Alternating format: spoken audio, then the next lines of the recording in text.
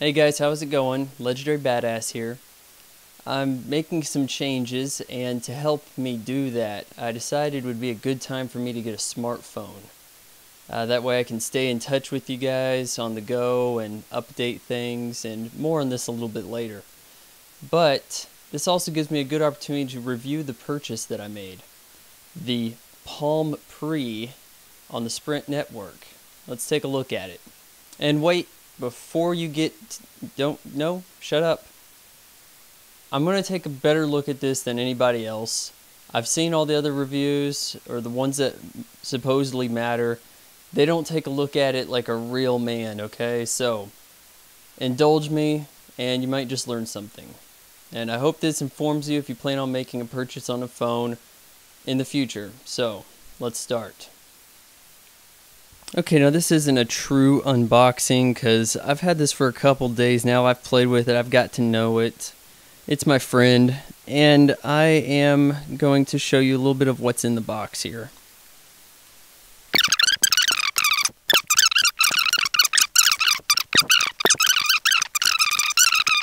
We've got instructions in English and what Americans call Mexican.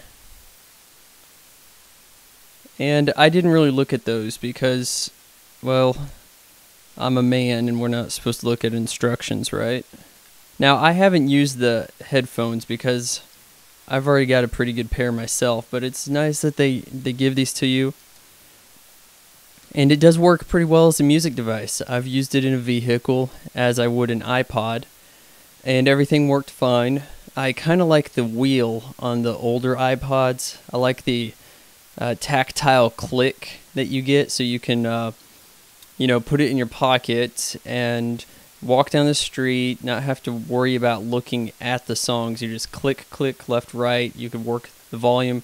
That's why I still carry around an iPod Nano.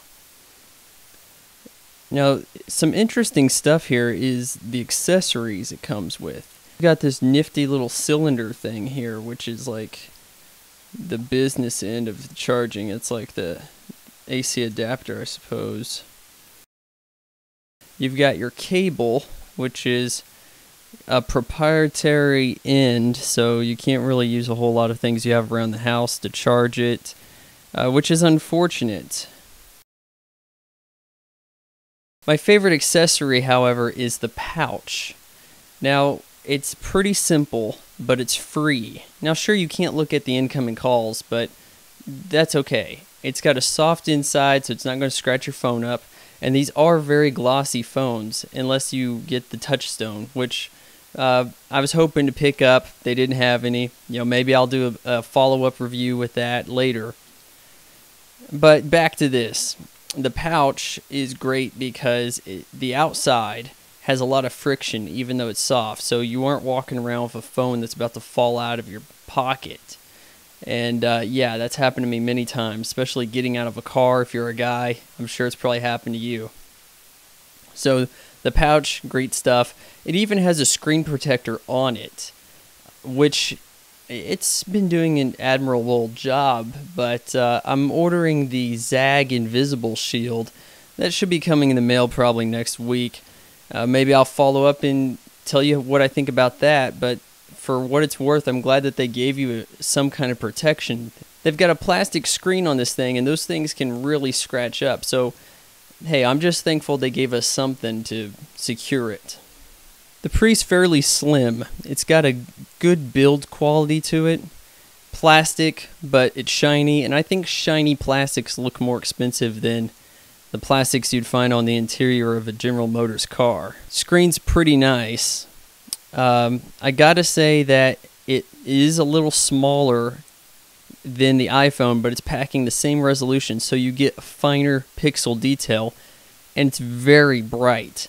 The default brightness I thought it was just set on max, and then it can really go up from there.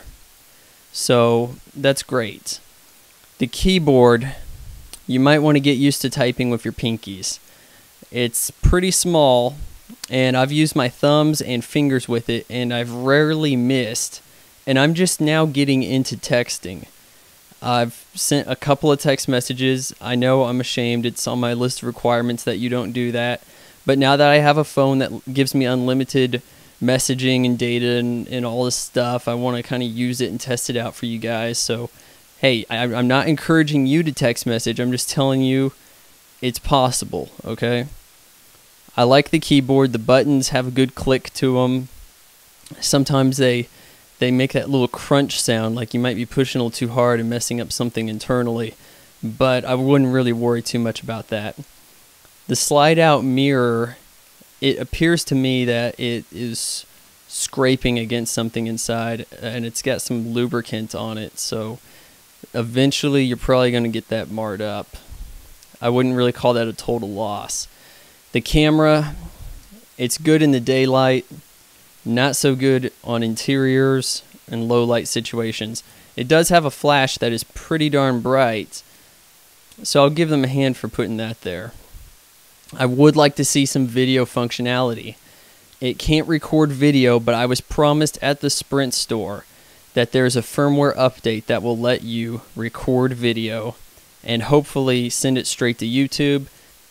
That way I can do some stuff on the go and hopefully build my fan base, because everybody knows I need like at least 1 million followers.